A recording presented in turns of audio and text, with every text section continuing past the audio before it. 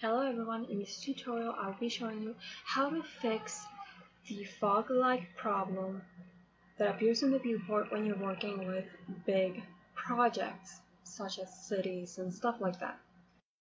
How to fix this is very simple. Simply scroll back until you can see the fog-like thing, press N on your keyboard, go to View, and then where it says End, increase the number until the stuff you have on your viewport is cleared. And that's it. Thank you for watching. I hope this helps. If you would like to see more tutorials, please subscribe to my channel. Thank you for watching. See you in another video.